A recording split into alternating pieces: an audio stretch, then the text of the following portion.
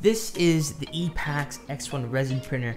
It's a $400 entry-level resin printer that's aiming to compete with some of the other lower cost entry-level resin printers by adding a bunch of features and functionality, really just user friendliness. And I think that this is definitely a contender for those who maybe have a little bit more budget and want something a step up from some of the very cheapest resin printers that are available right now in 2019. But the real question is this printer right for you? Let's find out. Hi there, I'm Danny, the 3D Print DM. Welcome to 3D Printed Tabletop, a channel where we cover all things 3D printing for your tabletop games. So there are actually quite a few $200, $300 DLP, MSLA, however you want to call it, entry-level resin printers that are available right now, as I'm sure you've seen on YouTube. The reason why this one is a little bit different is because this one has already gotten pretty popular within the Photon community as an alternative to the Photon, and it is also kind of becoming more well-known outside of it as well too. Full disclosure, this printer was sent to me by EPAX. By all means, I'm reviewing this because my patrons have asked me for it. No money's exchanged hands. This is totally just my thoughts. First, let's talk about some of the specs. Got a very nice 3.5-inch colored touchscreen, handles very well. It's got a standard 2K screen, and when I say standard, it's because a lot of these entry-level printers use a very similar 2K screen. Build volume is 115 by 65 by 155, same as the Photon.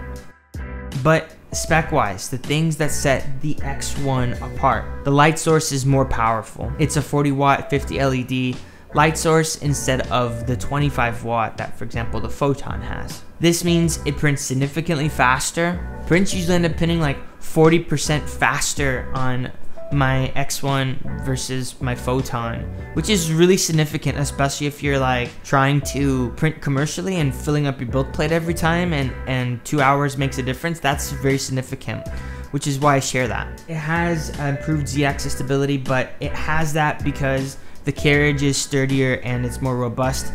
Basically, they've done an upgrade that is very popular in the Photon community, and they've included it in this one already so that it's better and there's less chance of Z-wobble. It also uses a different kind of FEP film. They specifically refer to it as a non-FEP film that is imported from Japan. Supposedly allows for better adhesion between the print and the film, easier detachment, but it's also more expensive. Just so you know, you can also use regular FEP. And just gonna say, I haven't used both. I can't really notice much of a difference with FEP film. I guess it's one of those things where, you know, I guess if you don't get any failures, then it's working. And I have had failures, but it's mostly related to supports and stuff, not the film. I can't say that this is a game changer for me, like some of the other things that I'll talk about a little bit later are. It's worked well for me. It's got built-in anti-aliasing support because the firmware is upgraded. And I can't say I need anti-aliasing as much because I print minis, but it is nice to have the firmware upgraded coming from the factory. Last but not least, it has a sanded build platform, which I honestly haven't noticed much of a difference with, but this is one of those things that's just like a dividing thing in the Photon community in particular. There's always more to the story than specs though, and I think that this is even more true with the X1. The real thing I noticed when I first received the EPAX was the focus on the chassis and the design for usability and user friendliness. I feel like it took a lot of the problems that the community had with the Photon and made those improvements and bundled it into a ready to go package from the factory. The first thing I want to say is the leveling. Leveling is a real issue in the Photon community for people who are new, and they solve that by having the build plate connect in a way and everything be steel milled and perfectly accurate so that you don't need to level. This comes leveled. It's literally as simple as just disconnecting this, installing it right on here, and that's it, you're good to go, which is amazing. Honestly, that was probably one of my favorite things of this machine. The failures that I got on this machine weren't because of the level, and I know that because of that. It was either because of my settings or my support most of the time, and those are much easier to troubleshoot than like, could it be the bed level and having to drain the vat and re-level it again. So this was a very big thing for me, huge, especially if you're new. It's kind of like auto bed leveling for FDM printers. The other thing is this whole machine, it's steel. So listen to this. Nah, but for real, this is what it sounds like. Many modern, cheaper alternatives, they have all plastic. And that's a problem because if you're printing, you want as little window as possible, less chance of UV light entering, messing with your prints. And when the whole thing is plastic, there's more likelihood of that happening. Even some of the newer photons are plastic, and it's not necessarily gonna hurt the printer, but it is just a lot nicer to have it be all steel and know that you've got a quality printer that's gonna last and it's not gonna break on you.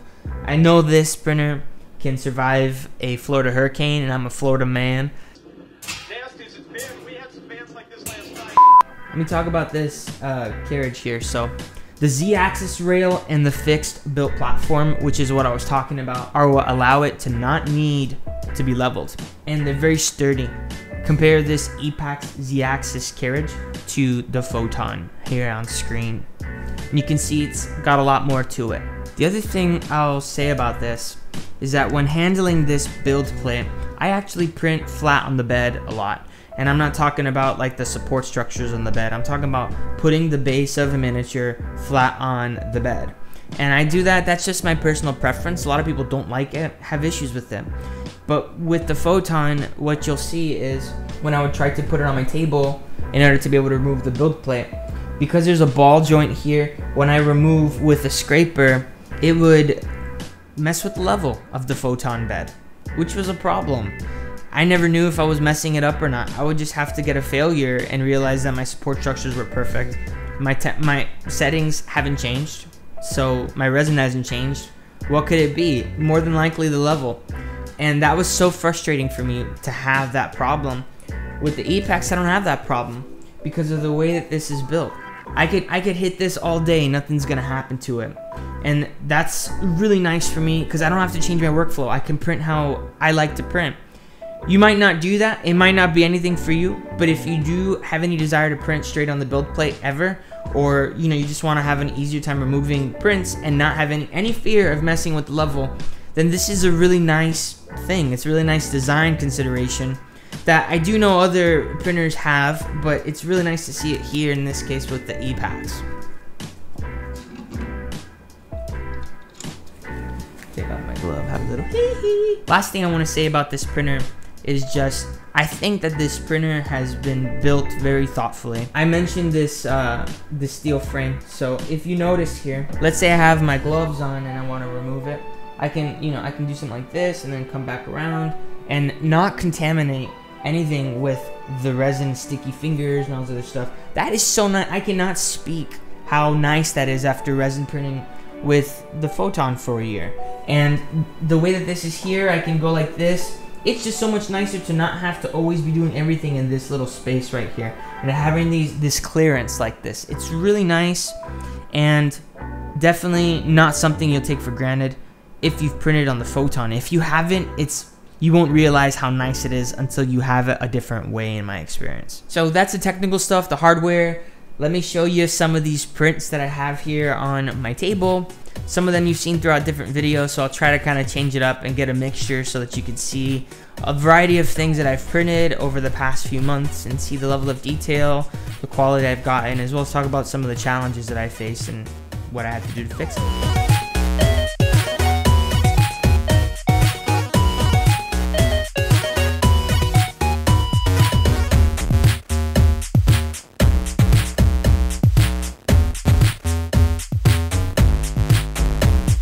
As you can see, I printed a variety of prints on this printer. The only issue I ever really encountered was this line that would appear every once in a while.